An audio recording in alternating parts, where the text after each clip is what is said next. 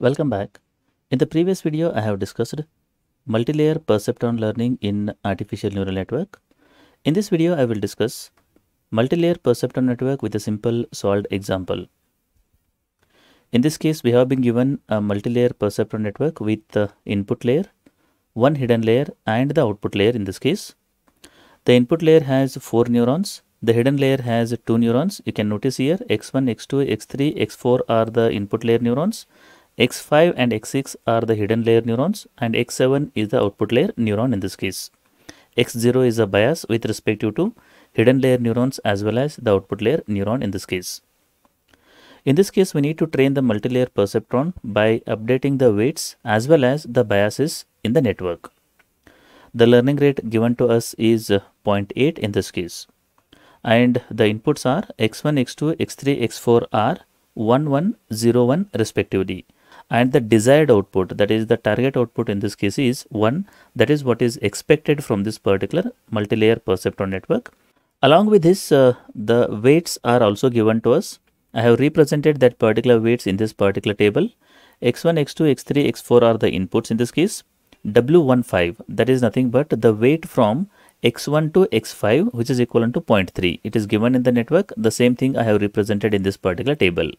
W16 is the weight from X1 to X6 here, that is nothing but 0.1 here. The same thing I have written in this case. With the same note, I have written all these particular initial weights. Theta phi is the weight from this particular bias, that is X0 to this particular X5, and theta 6 is the weight from X0 to X6 here. They are 0.2 and 0.1 respectively. The same thing I have written here. And theta 7 is the weight from this particular bias to this X7, that is equivalent to minus 0.3 in this case. Now, given this particular thing, what we need to do is we need to train the multi-layer perceptron network, and then we need to update this particular weights over here. In the first step of multi-layer perceptron learning, we need to calculate the input and output of this particular input layer neurons. So there are 4 input layer neurons are there. We need to calculate the input as well as the output over here. The input to this particular X1, X2, X3, X4 are already given to us. The output of this particular neurons is exactly same because we don't do any modification in this particular input layer. So the output at this particular the input layer neurons is exactly similar to this input. Input is 1101 and the output is 1101 respectively over here. So once you calculate the input and output at this input layer neurons, now we need to calculate the net input and the output at hidden layer neurons as well as the output layer neurons here. So that is what I am doing in this particular table. The hidden layer neurons are X5 and X6 here, and the output layer neuron is X7 in this case. So first we need to calculate the net input for X5 and then we need to calculate the output here. Now the question is how to calculate the net input. Net input is nothing but, in this case you can see here, I want to calculate the net input at X5 here. That is nothing but we need to multiply the input and the weights over here. So input is X1 multiplied by W15 here plus X2 W25, X3 W35 and X4 W45 here. Along with this, we need to add the bias and its associated weight also, that is X0 multiplied by theta phi here. The same thing I have written in this particular equation. That is nothing but X1 multiplied by W15 plus X2 multiplied by W25 and so on. We know the values of all these particular variables. We need to put it over here. You will be getting the net input in this case. The net input at this X5 is equivalent to 0.4 here. Once you get the net input, we need to calculate the output at this particular neuron, that is O5 is equivalent to 1 divided by 1 plus e raised to minus the net input here. So what is the net input we have calculated? That is 0.4. So 1 divided by 1 plus e raised to minus 0.4. Once you solve it, you will get 0.599 in this case. Similarly, we need to calculate the net input at X6 as well as we need to calculate the output here. The net input at this particular X6 is X1 multiplied by WX16 plus X2 multiplied by W26, X3 multiplied by W36, X4 multiplied by W46 plus X0 multiplied by theta 6 here. That is what I have written in this particular equation. and then we need to put the values from this particular table. You will get the net input at x6 is equivalent to 1.2 here, and the associated output, that is O6, is equivalent to 1 divided by 1 plus e raised to minus I6. I6 value is known to us, that is 1.2. Put that particular value in this equation, you will get the output as 0.769 in this case. Similarly, we need to calculate the net input at x7. x7 is the output layer neuron, and then we need to calculate the output over here. The output layer net input is calculated here, and then the output at the output layer neuron is 0.419 in this case. So this is the output of this particular multi-layer perceptron network in this case. So once you calculate this output at this output layer neuron, we need to calculate the error in this particular case. The error is always equivalent to O desired, that is nothing but the desired output minus the estimated output here. What is the desired output? The desired output is equivalent to 1. That is what is given in the problem definition. And the estimated output, that is nothing but the calculated output, is 0.419. That is what we have calculated in the previous slide over here. Now once you put these particular values in this equation, you will get the error at the output layer is 0.581 in this case. So this is the error what we got after the first epoch, or you can say that the first iteration in this case. Now the question is, if you are happy with this particular error, there is no need to do anything here. You can stop the training of this particular multi-layer perceptron network, and then you can deploy it in the real world. But if you are not happy with this particular error term, what we need to do is, we need to propagate this particular error backwards, and then we need to update the weights so that we can reduce this particular errors here. So we have been given the weights. We need to update this particular weights so that you can reduce this particular error in this case. So what we do is, we will try to propagate this particular error backwards, and then we will try to update the weights, and then we will try to see whether the error is reduced or not in the next iteration. The question comes in front of us is, how can we propagate this particular error backwards? Now if you want to propagate this particular error backwards, you need to remember these two equations. The one is the error at output layer neurons, and the error at this particular the hidden layer neurons here.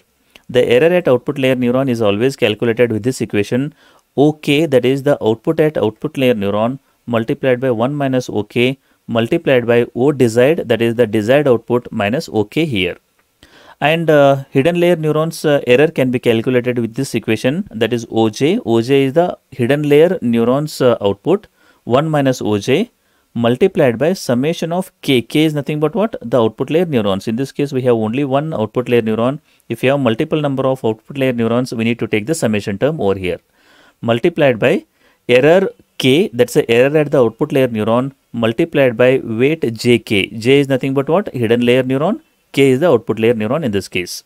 So with this particular equation, we will be able to calculate the error at this particular hidden layer neurons. Once you calculate this particular error, we need to update the weights over here. So first we will try to calculate the error at each neuron in this case. The output layer neuron is x7. For this particular x7, the error is error 7, which is equivalent to O7 multiplied by 1 minus O7 multiplied by yn, that is the desired output, minus the calculated output, that is O7 here.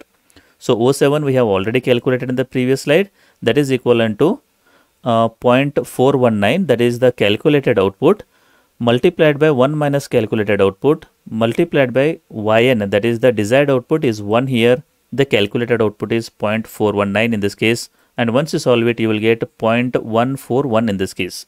So this is the error term at the output layer neuron in this case. Similarly, we will try to calculate the error at the hidden layer neurons, that is x6 and x5. x6 is equivalent to error 6, which is equivalent to O6 multiplied by 1 minus O6. That is what we have written in this case, multiplied by this summation term. In this case, we have only one output layer neuron, so K will be only once here. This particular summation will not come into picture, because if you have more than one neuron, the summation will come into picture. So K value is what? In this case, 7 here. So error K multiplied by W J. J may be 5 or 6. If you are calculating error at x5, it will be 5. If you are calculating error at 6, it will be 6 in this case. So W5, W6, K will be 7 in this case. So that is what we have written in this particular equation here. That is O6 multiplied by 1 minus O6. Error 7, that is the 7 is the output layer neuron. W67, that is nothing but at 6th neuron we are calculating the error here. Once you put all the values, you will get this as the error term in this case. Similarly, we need to calculate the error at the fifth layer, fifth neuron, that is equivalent to minus 0.0101 in this case. So we have calculated the error at the output layer neuron. We have calculated the error at the hidden layer neurons in this case. Now, once you do this particular thing, we need to update the weights. To update the weights, we need to know the learning rate. Learning rate is already given to us, that is equivalent to 0.8, as well as we need to know the equation to update the weights. That is Wij is equivalent to Wij, that is the old weight, plus alpha, that is nothing but learning rate, multiplied by error at that particular neuron, multiplied by the output at that particular neuron here. So once you solve this particular equation, you are going to get the updated weights over here. I will show you few calculations. The remaining you can do it by yourself. W15, that is we are trying to modify or update the weights at W15 here. So W15 is equivalent to W15, that is the old weight. We know the old weight. What is the old weight over here? That is nothing but 0.3 here. Plus 0.8. 0.8 is nothing but what? Learning rate. Multiplied by error 5. That is error 5 we have already calculated in the previous slide. Multiplied by OI. I is nothing but what? That's in this case you can see here W15, that is Wij. So I is equivalent to 1, so that is nothing but O1 here. So O1 is nothing but what? The output at neuron 1 in this case. The output at neuron 1. The neuron 1 is what in this case? The neuron 1 is, this is X1. The output at this particular neuron is nothing but the input only. That is nothing but 1 over here. So that is what I have added in this particular case. So once you solve this particular equation, you will get the new weight in this case. Similarly, we need to calculate or update the weights at W16, that is W25, 26, 35, 36, 45, 46 and so on. So the updated weights are written in this particular table here. So once you update this particular weights, the next step is to update the bias here. To update the bias, we use this particular equation, that is theta j is equal to theta j plus learning rate multiplied by error here. We don't consider output here because output is always equivalent to 1 in this particular case. So we don't consider output, only we consider the old weight plus learning rate multiplied by the error at that particular neuron in this case. So theta 5 is equivalent to theta 5 plus theta 5 is the old weight plus alpha, that is nothing but the learning rate, that is equivalent to 0.8. Error 5. Error 5 is already known to us. We put all these particular values, we will get the new bias here. Similarly, we need to calculate theta 6 as well as theta 7 in this case. So once you calculate the updated weights as well as the updated biases here, now what we need to do is we need to find the, or can say that we need to propagate the input again from input layer neuron to output layer neuron, and then we need to calculate the error over here. So in the first step, again we need to calculate the output at the input layer neuron. The output at input layer neuron is exactly similar to the input here.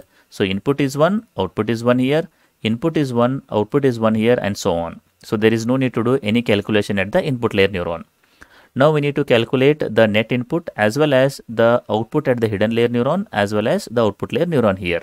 So that is nothing but x5. We need, for x5 we need to calculate the net input as well as the output over here. This equation I have written already in the previous slide. Only thing is we need to put the updated values here. That is the updated weights here. So once you put this particular updated weights, we are getting I5 is equivalent to 0.368. The O5 is equivalent to 0.591 here. Similarly, we need to calculate the net input for this x6 as well as the output here, the net input for x7 as well as the output here. This output is nothing but the output of this particular multi-layer perceptron network after updating the weights here. This is the final output of this particular multi-layer perceptron learning network. So we will try to calculate the error again here. So error is equivalent to 1 minus 0.474. So what is the value here? 0.526 in this particular case. So this is the error what we are getting after updating the weights in this case. Now in the previous case, so what is the error we got? In the previous case we got the error as 0.581. Now we are getting the error as 0.526. If you calculate the difference, you will get the change in error in this case. The change in error is 0.055. The meaning is the previous error was this much. the current error is this much, the error is getting reduced by this particular value here. The meaning is, after updating the weights, the error of this particular perceptron network has been reduced in this case. Now, if you are happy with this particular error, you can stop here. If you are not happy, again we need to modify the weights by updating the errors at each and every neuron, and then we need to do this particular calculation again and again. So in this case, I have shown only 2 epochs. If you are happy with this particular error, you can stop here. If you are not happy, we need to repeat this particular epochs again and again over here, so that you will get the minimum error at the end of the day over here. So in this video, we have discussed what is multi-layer perceptron network and how can we propagate the input from input layer neuron to the output layer neurons, as well as we can propagate the error backward direction. I hope the concept of multi-layer perceptron network is clear. If you like the video, do like and share with your friends. Press the subscribe button for more videos. Press the bell icon for regular updates. Thank you for watching.